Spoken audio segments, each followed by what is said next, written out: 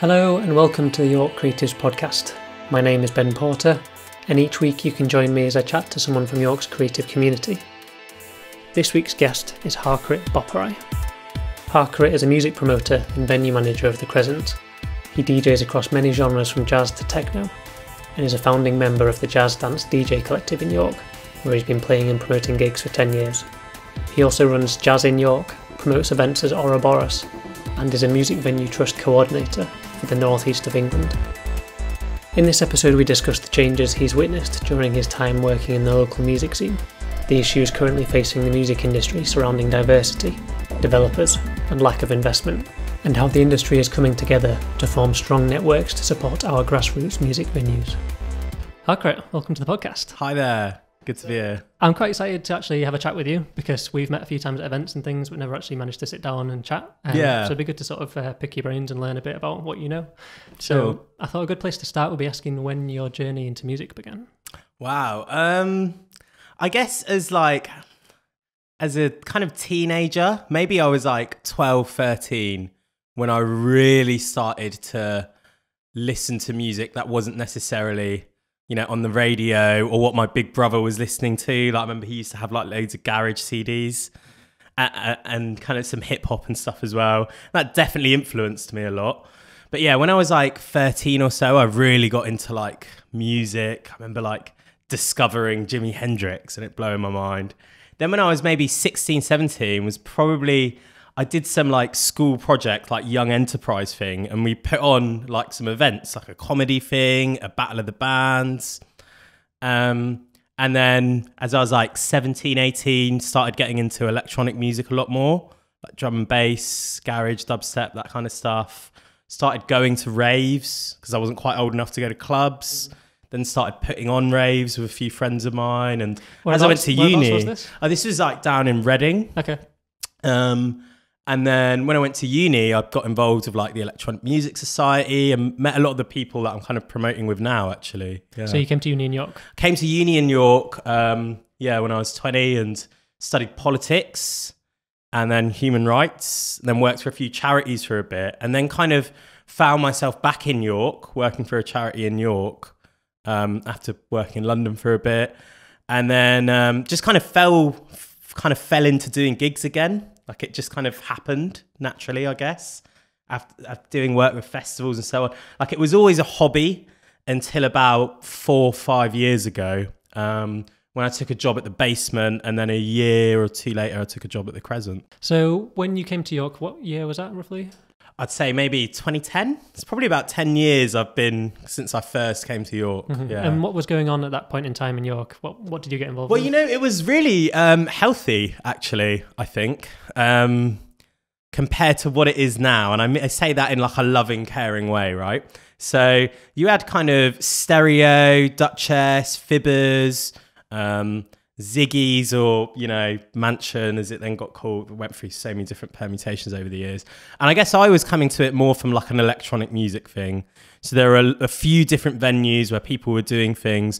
But one thing that really struck me was there was a kind of, there were nights that like both students and locals were going towards. And this is something that since then I've been trying to like recreate a little bit, like nights like Freakin' or Herbal Mafia, or even Breaks, which was like the student society electronic music night, was really kind of healthily attended by both. And those two communities interacted a lot more than I think they do now. In some ways, it was kind of small city, but still quite healthy, I think, for a city of its size. But unfortunately, I think since then, part of the reason a lot of these nights have come under pressure is because of lack of venues to do stuff in. You know, and the Crescent was started kind of really out of the ashes of the Duchess and Fibbers, like the Stonebow area, shutting down. So why did Fibbers and the Duchess shut down? Well, fundamentally, the building was bought by developers and turned into flats and a gym. You know, which isn't unique to that. No, I mean the same thing's happened to Stereo. The same thing is happening right now to Fibbers, and probably Salvation as well, actually, which, you know, might not be my venue of choice, but it definitely serves a role in our city. So what kind of threats are music venues facing other than developers? other than developers, coronavirus is actually like, I mean, that's well, that's the big one. That's the big one. Pre-COVID then. Pre-COVID. I would say also, and something that's kind of really come to light now, is being chronically underfunded. And you don't actually realise this until you look to the rest of Europe. Like, when I look at the offers venues and promoters are able to make to bands, like UK bands, compared to what those UK bands would get in the UK, it's mind-blowing. So that's government, and that's because of government subsidy, fundamentally, because they see the market value of music, you know, and that the investment that they put into it can create a massive dividend, like more so than other art forms, because it's something that almost everyone can universally enjoy. So like your average venue in France or Germany might have like a third of its turnover being public subsidy, you know, whereas historically we've been very underfunded, I think, in the UK. The Arts Council recently started a fund that was ring-fenced specifically for grassroots music venues in the last year or so to try and address that. But one thing again that I'm kind of seeing now is a lot of music venues kind of post-COVID are now making Arts Council applications, and it's kind of remarkable really how, I think, to be honest, unfit the process is for them, you know, like even just the way the questions are asked or the kind of reporting that they want to see, it doesn't really work for our sector in the same way it does for others. Because there's funding for music, but it doesn't necessarily go to most of the venues. Yeah, so, you know, you have Help Musicians, you have PRS Foundation, like it's all focused on artists. And the Arts Council, you know, will say probably this is, you know, we're the Arts Council, we are interested in artists. But I think there needs to be a wider recognition of, you know, what we do as an art form as well. You know, I don't play an instrument, but I DJ a bit, but I guess what I'm trying to get at is that the promoter or the venue, they play essential roles within the kind of network of a tapestry of what is the UK music scene or the world music scene.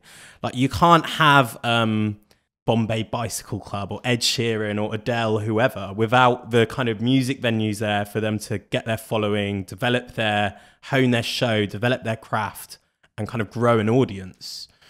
So yeah, we're kind of vital steps on the ladder for many bands. I mean, look at like a York band like Howl and the Hum, right? So recently signed, getting quite successful, you know, sell-out tours. But actually as a York band, they don't have the spaces to grow and develop like they would in other cities because we've got rid of a 500 capacity venue, you know, and there's nothing now between the Crescent and the Barbican, which is like 2,000 capacity. So suddenly there's a whole kind of segment of these bands who are about to hit the big time that we just can't book into York anymore unless we address that venue capacity. Yeah, it's interesting, like, because you mentioned those big artists, and if you think of it in one way, they are businesses because they will employ people. There's a Absolutely. There's a tour manager, PR, you know, your marketing, everything. The agent, there's a huge machine that goes into making a tour of even like a moderate size actually happen. Yeah. And so there's obviously there's a disconnect between those small bands, or if you wanted to put it in terms which I guess government could see, like, you know, small businesses, growing them. There's a middle bit which is like really difficult for people to get across. Yes. Which is probably why we're seeing all these festivals with the same headliners over and over again. Yes. It's hard for people to move on. Yeah. And unfortunately, COVID's going to be even more damaging for that because I think almost every festival is just rebooking the same acts that they weren't able to put on last year, this year, which whilst you can see is valid from like maybe a ticket buyer's point of view. If you think about it from the band who next year might have been their year, you know, their album's due out, the agency was going to push them onto certain festival lineups, and it's like a vital moment in their kind of eruption as a band. Yeah, so I think we're going to see like a kind of stunted growth for a lot of these bands, unfortunately. So what is the industry doing to try and fight back against all this? Well, I think they've done quite a good job of campaigning for a cultural bailout for the government. I don't know if that cultural bailout is enough, but fundamentally, that's what we need to be doing, is trying to push the government to value our industry properly and support it fully until such a time as when we can open up again fully. You know, we've been doing some gigs recently in collaboration with Fulford Arms and NCEM, like some outdoor gigs, and it's kind of very, very evident that the costs just do not stack up. Someone's either working for free or taking, you know, making a loss somewhere. Yeah, and I'm not sure that the money that's been announced, a kind of $1.5 billion fund, is actually going to be enough for all of the venues, theatres, museums, heritage sites all over the country. At the moment, it's a kind of wait and see how that pans out. I think we're due to hear back by the beginning of October. And then after that, I think, yeah, fundamentally, we should be pushing for more. You know, we should be pushing for them to extend the self-employed scheme for the creative industries, potentially targeted furlough for industries. Because actually, relative to the kind of economic output we generate, you know, we're talking £1 billion economy, massive export value, UK music market. What we're asking for is probably a tiny bit of investment to keep us going till a point where it's viable, safe, to open up at full capacity again. So part of the campaign, there's a trust, Music Venue Trust, which you're involved with. Can you tell me a bit about that, when that was set up? Yeah, so Music Venue Trust was set out maybe like 5 years ago.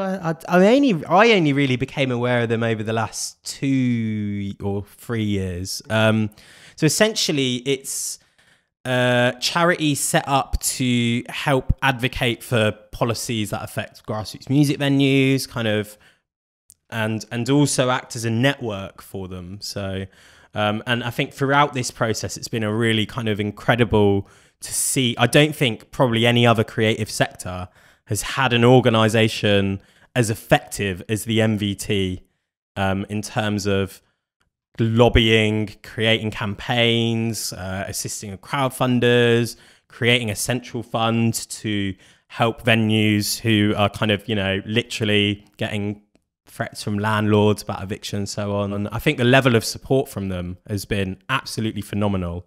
But even prior to this, I think the Music Venue Trust was really central in some amazing changes, like the agent of change principle. So we were talking about earlier about developers and their impact on music venues.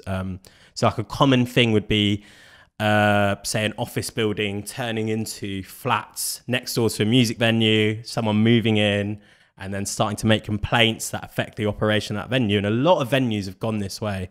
So the agent of change principle is a change they managed to successfully lobby to put into planning regulations that means that it's the responsibility of a developer or the person making the change in order to protect against the noise that's coming from that venue, if that's the kind of normal operating business of that place. So that was actually a massive change. Like, it's a kind of minor thing in planning, but it's a massive change in direction. Something that has really kind of plagued music venues, especially over the last 10, 20 years, where we've had this kind of massive development rush. And the Crescent's been threatened by that, hasn't it, with developers? Absolutely. We've got developers on 3 sides of us, you know, so, and, you know, some of them have been more willing to talk and have a conversation about, you know, on one side of us, we had something that was going to be a hotel, like a luxury stay city apart hotel. To their credit, they've now changed that plan for an office. We're still kind of concerned about some things. On the other side, we had what was a nursery that was then proposed to be turned into flats. Then they changed it to kind of Airbnb. That planning was rejected, but the developers now reached out to us to see, you know, we proposed coming up with another thing that Music Venue Trust, which is pioneered, which is called a deed of easement, which is basically like a kind of legal agreement that stops, that says that, you know, you've got to kind of state when someone moves in, you're moving in next to a music venue, don't complain about noise, which is actually like a really common sense thing. Yeah, but people do it all the time. People do it all the time. People absolutely do. It really frustrates me because, like, I heard someone say an example of, like, you wouldn't move to a seaside town and complain that it smells like fish and then get rid of all the fishing industry. Yeah. People think it's okay to do it about music. Absolutely. I think, again, it talks to this kind of narrative that I think has undervalued music, live music, not just as a economic force, but as a cultural force. Like, we are just as culturally valuable as an art gallery or a museum or a theatre. I think we need to change our narrative around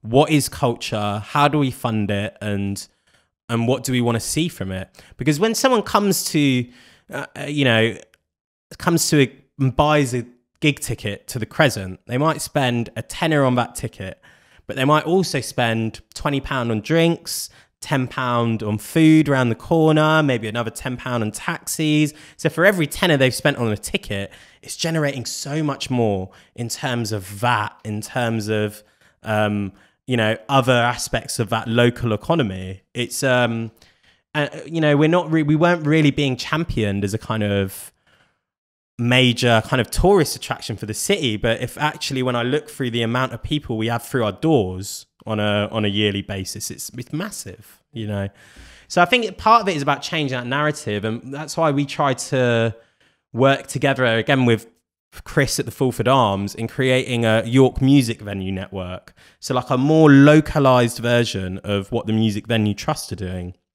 And we lobbied our local council to pass a motion kind of pledging to recognise York's venues as a cultural and economic asset, recognising that it kind of really plays into a lot of their strategies around a safe nighttime economy, around safe tourism and so on, and also pledging to protect us from developers and more kind of unnecessary shutdowns. And they passed that motion unanimously. So they were actually able to recognise that. So now it's been an interesting process trying to work with the council a bit closer, and things like the cultural leaders group and so on. Whereas York venues didn't really have a voice in that process before. I think we just kind of existed separately. So it's really been interesting and kind of heartening to see our local council want to engage with this issue a bit more. So obviously 2020 has brought quite a lot of challenges. There's been COVID, and then there's been all the Black Lives Matter stuff, which has caused a lot of people to kind of take a step back and really evaluate different things about their industry, diversity being one. Where do you think we can make improvements with diversity?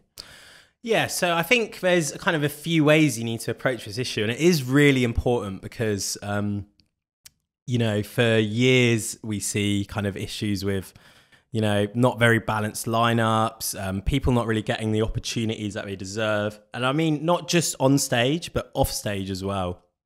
I often think about why is it that the majority of sound engineers are white men? Why the majority of venue owners, promoters, technicians? It is a very white male dominated industry. And, I don't know, coming into it, I really felt that. And I think there's a few different reasons. Personally for me, part of it is actually just cultural, is that, from, when I was growing up, like a typical Indian family, they want you to be like a doctor or a lawyer, or they were a bit kind of surprised when I was like, oh, this is what I do now. But at the same time, a lot of it is just because so much of this industry is really based around an almost old boys club. It's very much based around the personal relationships you have with people. And then also that some places kind of struggle with changing demographics, or really trying to address different demographics in terms of what they're putting on.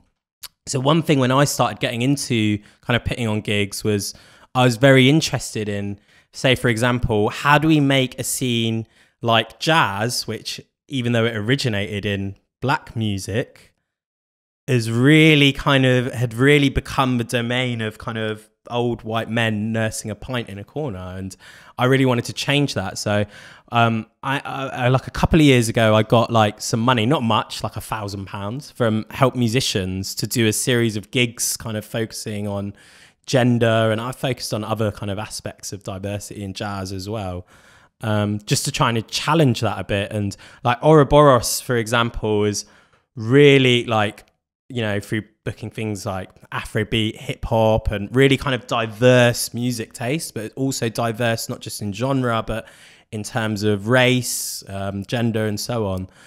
So and that's in a place where York probably has a reputation for maybe not being the most diverse city going, although I think it's definitely changed since I moved here. Actually, it's become a lot more diverse from when I first moved here 10 years ago. So I think the challenges are kind of present at all levels of the industry.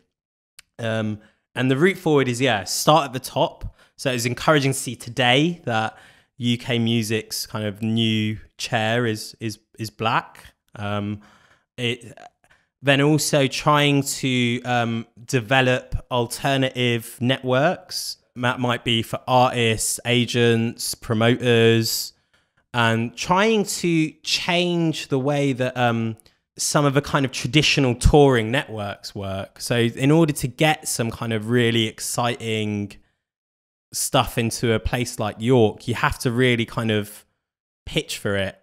And if you can pitch together as, 2 or 3 venues, you might be able to try and get them to the attention of the agents a bit more. Yeah. So I think networks can play a really important role in that. Yeah. Yeah, because a lot of it's about visibility as well. Like, I think this is the thing with, I'm sure, many small places, but what gets me in York is that there is so much interesting stuff going on here that people don't tend to hear about. The perception that certain people have of York is very different to the reality because they're not looking in the places where people are taking risks and putting on different things. And so helping, as you're saying, put networks together, share these stories with people. Once people start to see, there is interesting new things going on here, it makes people more comfortable to come out and put on their own things. Yes. Yeah, no, I definitely think that's true, and say, for example, like if you're like a young promoter who's come in as a student, like I did 10 years ago, or like Bob, who owns the Crescent, did 15 years ago, what is it that's wanting to make you stay in York to be a creative person? I think this actually applies to like a lot of creative industries.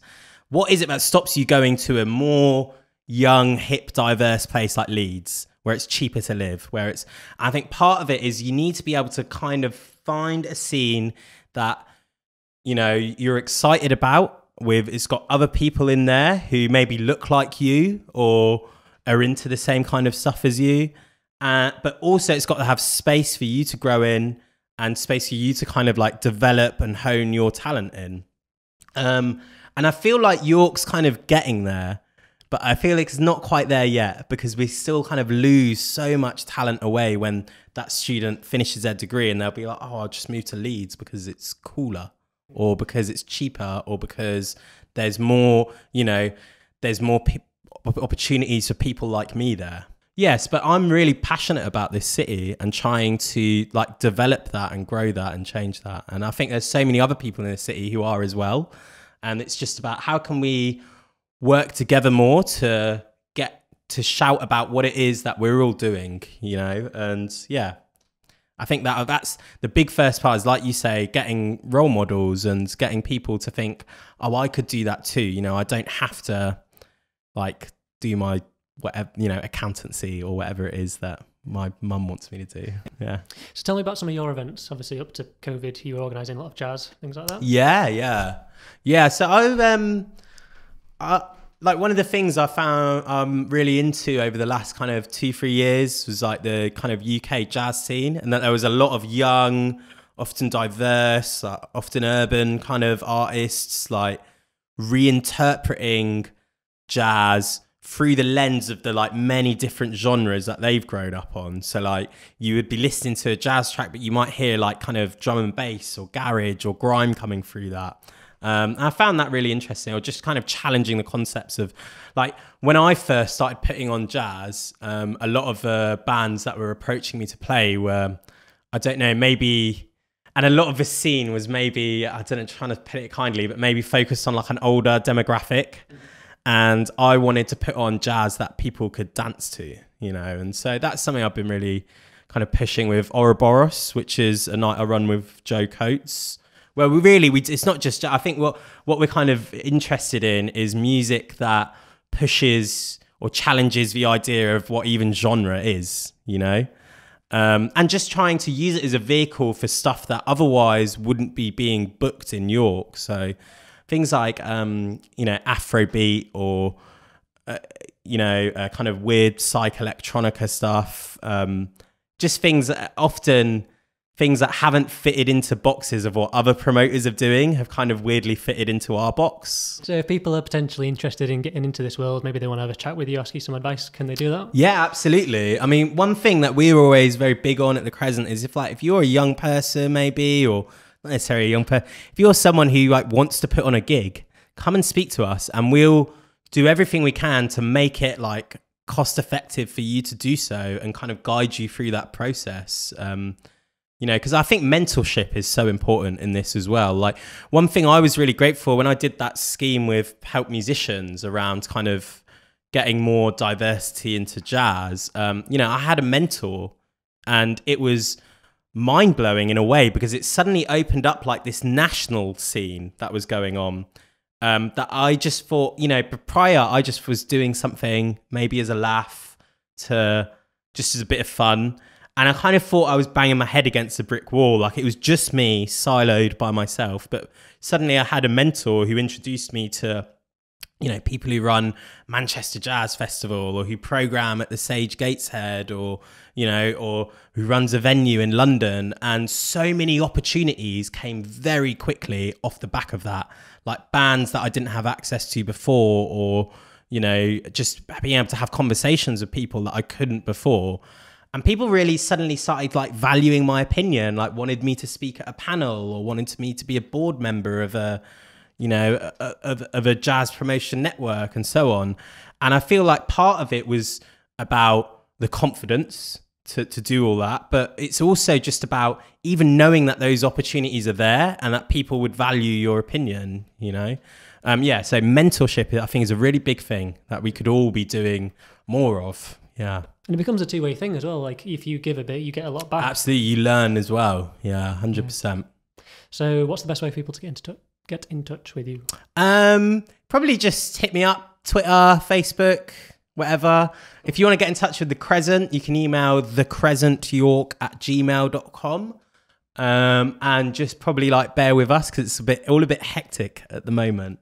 But yeah, I'm hoping, you know, within the next few weeks, we'll hear back from the Arts Council, as will other venues in York, like the Fulford Arms, the Victoria Vaults, and so on. I think that'll be the moment to really take stock and say, okay, we'll either know if we're funded or not for the next 6 months, and we'll know then what is the next actions for us to take. And I think that's when we're really going to be reaching out to people of York and to promoters, creative people, to think about how can we use our spaces in different ways than we already are and utilize them a bit more to give back to a kind of wider community than we were already dealing with. Well, fingers crossed. Wicked. Thanks for coming on the podcast. Thanks very much, man. It's been a pleasure.